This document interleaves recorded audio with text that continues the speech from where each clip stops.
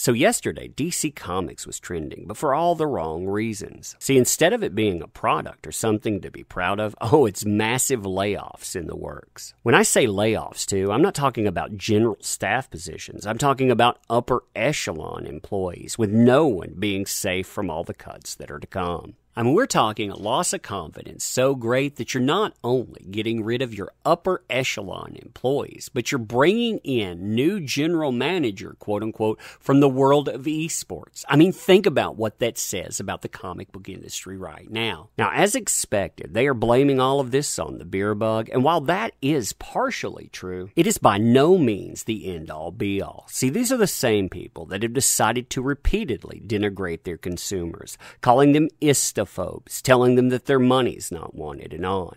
These are also the same people that have decided to condemn other creators, and you know what? That combined with lackluster products and diminishing sales, that will kill a company. But see, all of these people, they've been living in denial. So that's what we're going to deny them today. We're going to deny them the denial that they've had. We're going to show them the reasons that they lost this, and we've been saying this stuff since 2017. So hey there. Now, I'm not going to mention this in every video, but this is the right place to do so. We have a comic, link is in the description, and the same people that see their market falling apart, they're the ones that tried to lock us out of industry. Why? Because we talked about this kind of stuff, and we said things like respect your consumers. But that's okay. We don't need them. We need you. So check that out, share it if you would, and thank you in advance. So I'm not sure if you're aware of this or not, but the comic book industry has essentially been running as a charity for quite some months, with you as the taxpayer footing the bill.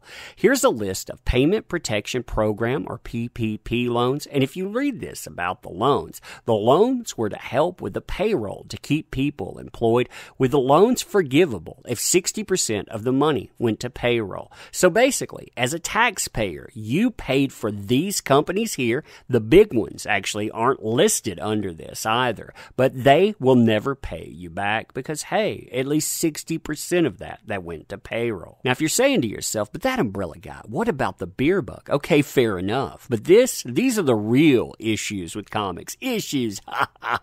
I made it funny. No, but if you look at these are the top selling comic books of 2018. And what you'll notice here is this. The issues, they are milestones or they are reboots.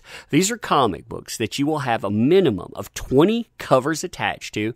The pricing range, they go from $10 down to, say, $4.99. And the comic book shops, they pay for this. This is predatory practice. It takes everything it can from them, and they can't sell it. They can't return it. The problem with predatory practices like that is that comic book shops, they bear the brunt of these things, and comic book shops, they close at record number. 50 in 2017. 100 2018, 200 in 2019, and that was all before the beer bug struck. Now, in addition to those numbers and diminishing quality, you can look that up. There are plenty of examples of it. You have top comic creators getting together and denouncing anyone that speaks out about this, calling them, quote-unquote, Comicsgate. That's the thing, too. They would take individual consumers, thousands, tens of thousands of them, label them Comicsgate, call that thing a hate group, and say, yeah, you folks, you're not welcome in this industry.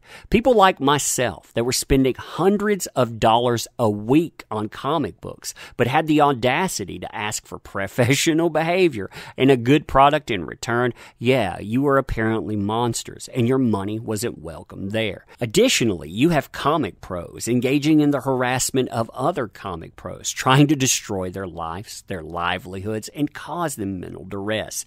In this instance, you had Tom King, the creator that was assigned to Batman and many other DC products, harassing Jay Lee, a huge name, because he made a comic book cover. That's right, he drew a comic book cover and got paid for it. Must make him a monster. Now, during all of this, mental duress creeps in because of what's going on here. And I mean, really, read this along with me. 2 weeks ago, June and I took Loki to San Diego to see a special specialist. He did not survive due to complications from the surgery. This past Friday was supposed to be a day of mourning. We were back in San Diego to pick up the ashes. We were going to take him to the beach and comfort each other by sharing our favorite stories about our little boy. Instead, a part of the internet I avoid like the plague came barging in. I had companies I'm working for calling me, friends reaching out to me. I'm seeing hate pouring out of strangers' mouths, accusing me of things I have no knowledge of. I'm seeing firsthand how fast lies are spreading. Let me be clear, I'm not part of any group. We never made it to the beach. We spent the entire 6 hours drive back home on an emotional roller coaster.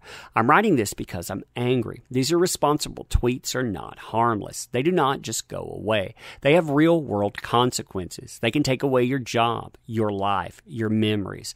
June and I were robbed of our special day. So no, we're not all good. This isn't the start of a conversation. This is the end. So please don't drag me into a world I never wanted to be part of, nor will I ever want to be part of. I want to honor Loki by going back to producing art made with love for people who enjoy it for what it is, something that hopefully brings joy into their lives. Mommy and Daddy miss you so very much, Loki, our love. And that doesn't even include the doxing and the threats. I mean, here, this stuff was pointed at us. Once you know his real name, talking about me, it's real easy to find out literally everything about him. So yeah, I get doxed. People do background checks. They dig up the obituary of my father and my brother. They dox my parents, everything else, because they're good people. But the question now is he smart enough to shut the bleep up? Or will you keep harassing people who now know where he lives? We know where you live. You better shut up. My money is that he will double down and put himself and his family at risk. Note my family in there too, by being even more of a harassing a-hole. And then the cops will have to get involved. These people did too. They tried CPS. They tried the DA. They tried the police and the mayor. Jobs will be lost. They tried my job as well. That is a sadly predictable arc here. That's what you get for being a comic book consumer. Now, when all of that is said and done, of course you're going to have problems. I mean, how much money can you chase away from an industry that only has 30 to 50,000 consumers before you run out of consumers? And how much talent can you run off before, hey, you're scraping the bottom of the barrel? Now, the beer bug, it didn't do anything in that. It may have accelerated the ramifications, but this stuff, it's been long time in the making. You see DC Comics now, they're laying off individuals, and this, it is a major shakeup. You have the editor-in-chief here, Bob H. That is the upper echelon employee being let go. I mean, we are talking the top dog, as well as several other editors. I mean, we're talking about the big guns there too that have been around a lot. They make or break projects. They're being laid off. And Jim Lee, he's being removed from the publishing role. Now, they note in this that several employees, they give names here. Of course, we heard the editor-in-chief, but they also include the editors Mark Dole, Brian Cunningham, and Andy Curry. Andy Curry, too. It's about time that guy was let go. He hasn't just tanked projects. He's tanked an entire label, but that guy, he still had a job. You also have the VP of Marketing, Jonah Whalen. I would say I've never heard of him here, but if the way the marketing's been going, yeah, maybe you should have about faced already. Senior VP, Hank K., and the VP of Global Publishing Initiatives and Digital Strategy, Bobby Chase, they're all out of the publisher. Now, Lee, he remains as the company's chief creative officer, but comicbook.com, they had also learned that he no longer holds the title of publisher. His new role will be to act as a liaison between DC and the other brands of Warner Media. Now, that tells you something there, too. They also note something that's going to be big here. They said that Warner Brothers is in talks to bring in a new general manager from the world of esports to lead the division, but the talks have not yet finalized. I mean, when you get down to the world of esports, you're having some problems, and more cuts are to be expected. Now, to put this into perspective, roughly 1/3 of DC's editorial ranks are being laid off, which is something perhaps we've seen before, but that was when the entire industry crashed. And the difference now is that the industry, I don't think it's in the position to rebound from something like this.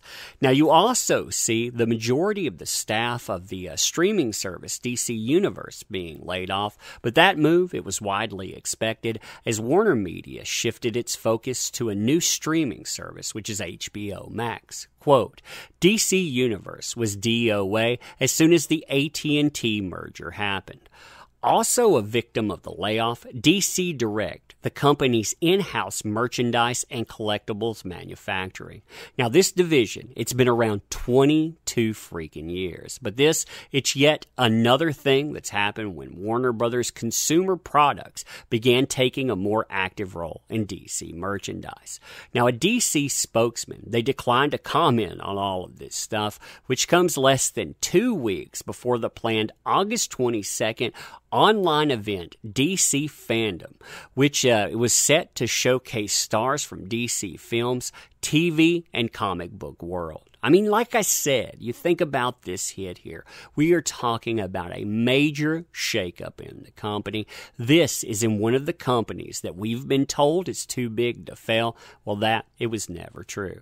Maybe if these people would have listened to the comic book consumers, maybe they could have staved off some of this too. But as it happens, they've been borrowing money, they've been on life support, and now everything's falling apart. But anyway, you tell me what you think about this. And well, what do you think about what's happened? Can you get this back? Let me know. So to close, I want to mention 2 things. Number one, I want to mention our comic book, but I also want to mention that these people that destroyed the industry, they're moving over to print independently because, hey, they burned all bridges. Now they need you. Now they need your money. And remind them of what they did when they decided to tear the industry down.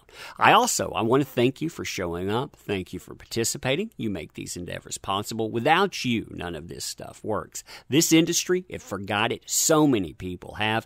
Don't let them forget that either. You never let them forget what they did. But anyway, thank you. I appreciate you, and we'll see you soon.